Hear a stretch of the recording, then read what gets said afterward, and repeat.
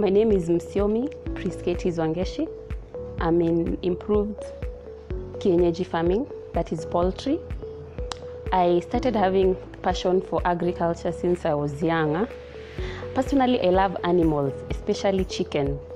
Having grown in a family whereby we are known to eat chicken, kuku, I just fell in love with chicken. And then growing a chick from day old, seeing it grow as it grows up to maturity, there's a satisfaction that you get into it.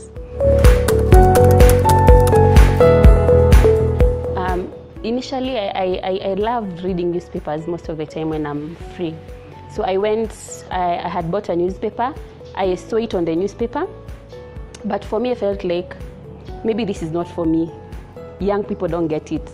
So one day, a relative of mine sent it to me and told me, Priscates, you love doing farming. Why don't you try this? I went online, looked at it and saw it's something legit. I finished the whole process, and lucky enough, I was chosen and I went to Kenya School of Agriculture in Nyeri. First of all, let me say this. I think I was doing it the Juakali way, the kienyeji way, when I was rearing my chicken. But right now, even walking through with my mentor, going through the training, I learned that there are a number of grams that you're supposed to give to a chicken from day old to maturity. That is something that I didn't know of. That is knowledge that I didn't have. I didn't know that there are specific type of feeds you're supposed to give to your chicken. There's this type of vaccination, and it's very important. That is something that I was not so keen with.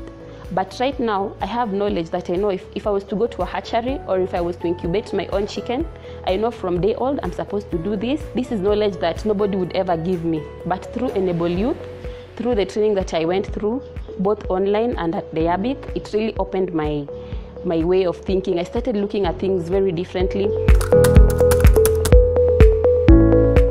Yes, I would recommend so many youths, but currently I'm actually even trying to talk to my fellow youths who are near me and also my relatives. I'm trying to tell them the importance of the training, because personally, when I started and where I am right now, there are two different things. I'm even in several groups whereby I'm trying to share the knowledge that I have currently with them. Some people sit down and wonder, how did you get this knowledge? I tell them, I have learned about it. You can actually even go through the training yourself.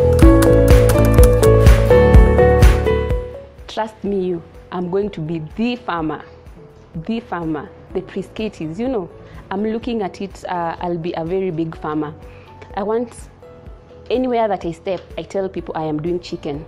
I'm doing something that is legit. I want to be known, to have the best quality, to have the best chicks and the best eggs. Yes, I want to grow, I want to be big. Yes.